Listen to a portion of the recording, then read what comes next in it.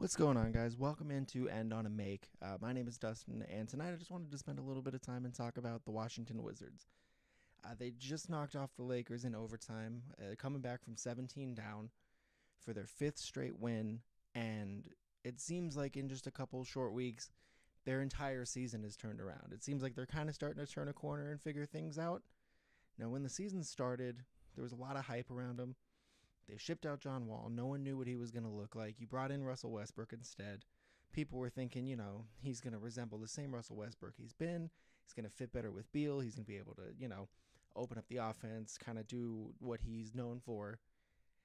And it just wasn't that. It just was not a good start to the season for them. They lose Thomas Bryant to an ACL tear really early on. Westbrook's in and out of the lineup with various injuries. Denny Advia, their top 10 pick, just was not playing too well. They signed Davis Bertans to an $82 million extension in the offseason, and he just was not cutting it either. And to top it all off, you had these rumors that Bradley Beal was unhappy. Like, we had games that ended with him sitting on the bench looking miserable, looking like he was ready to just quit right there, just walk out and never come back. And so you had all these rumors that he was the next big star that was going to go to the front office and be like, hey, I can't do it anymore. You got to get me out of here. And the crazy thing is, 2-3 weeks ago, if he had done that, I'm not too sure the Wizards fans wouldn't have been like, hey, we understand. We hate to see you go, but we get it. Go be great somewhere. And now you look, they have 5 straight wins. The teams they're beating aren't exactly pushovers either. So the 5 wins have come against the Celtics, the Rockets, not the Clippers, the Blazers, the Nuggets, and now the Lakers. So that's pretty quality wins as far as, Western Conference teams. Like the Celtics are still having their issues, that's a topic for an entirely different video. But I just wanted to talk a little bit about the Wizards and what I think it is that's turning around for them. So, first off, having Westbrook play at this level is absolutely key. The last 5 games now, he has been extremely aggressive getting to the rim. He's been extremely efficient with the shots he's taking. He's not taking those heavily covered pull-up threes or those drive the lane and kind of step back and try to hit that mid-range shot. Like, he is attacking the rim. And that kind of makes sense given that earlier in the year he talked about not feeling completely healthy. Denny Advia, who they couldn't have been happy with early on because, you take him in the top 10 and he just looked lost to start the year. He did not look like he understood what was happening. Things were going by super quick, wasn't shooting well, and since kind of I guess settling down a little bit into his role and being utilized a little bit more to his strengths like he was over in Israel, where you have him kind of, leading breaks, you have him creating shots for people. He's kind of a little bit more involved with the second unit now. That's not to say anything because, he hit a couple key shots right before overtime and in overtime to help put the game away for the Wizards, including that corner 3 just before the end of regulation, I believe. And, he's really starting to come into his own. They're not asking him to do too much. And I think it might have been an issue early on where, everyone was pressing. Everyone wanted to win. Everyone wanted to turn everything around. So you have that.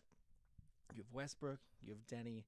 Bradley Beal obviously playing as a deserved all-star starter. He's playing at an unbelievably high level right now. And if they keep this up and keep stringing together these impressive wins and these competitive showings, even if they're not winning, I think you could start to see him kind of build up his own little campaign for MVP.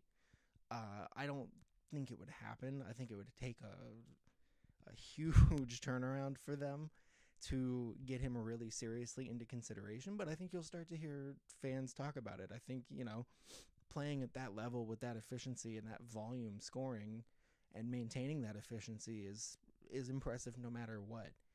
And right now, I think they're within like a half a game or a game now of the 10 seed for the play-in tournament. And if they keep playing at this level, I don't think there's teams that are going to be lining up to play them best 2 out of 3 for them. They just need to go take 2.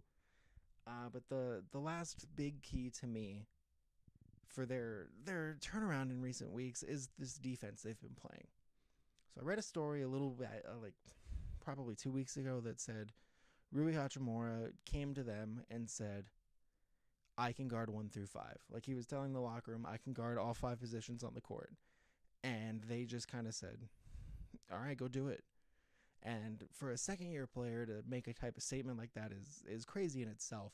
But that type of energy, the type of energy he's been bringing on the floor on both ends recently, has been infectious. I mean, Westbrook has never been one to phone it in on the court, to half-ass it or anything. Like, he's always going to go as hard as he can, both ends, even if that's detrimental to his health, really.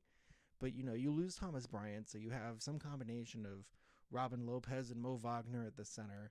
So having someone with that flexibility like Rui and getting the whole team to buy in and kind of play together has really been key. You see a lot more communication.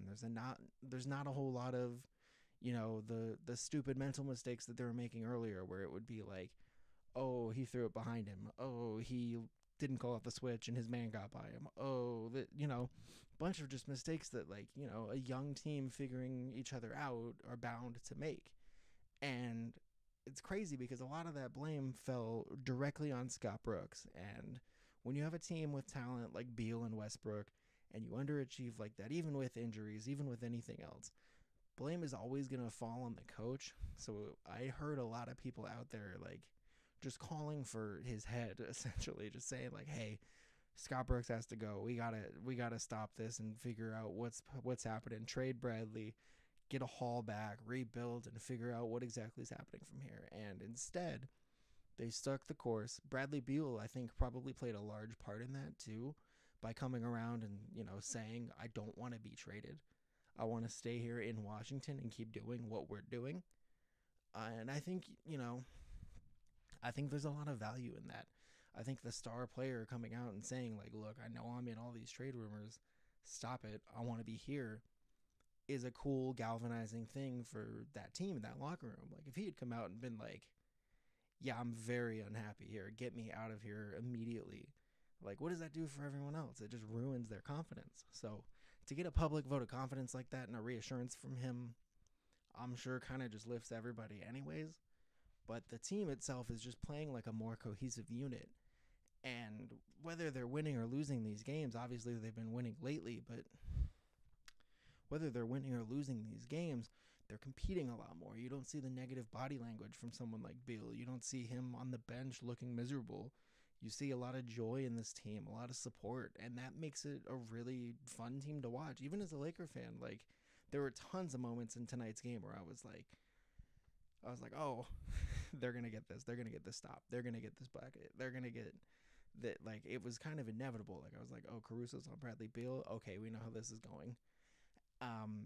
And, that's a fun team to watch. I don't know if they'll, crack the top 8 and make the playoffs not in the play-in, but I think they could be a really fun play-in tournament contender as far as, like, the second half of the season after this All-Star break comes up. That's just me, though. I don't know. If you think that they are going to peter out, or if you think that this is just a mirage, let me know. Let me know what you think, who you think could possibly be the team that beats them. And, yeah, hit the comment section. Let me know. I'd love to hear it. And if you watch this whole thing, thank you. I'll probably be back soon. I'm going to try to do maybe a couple of these a week, kind of see how it goes.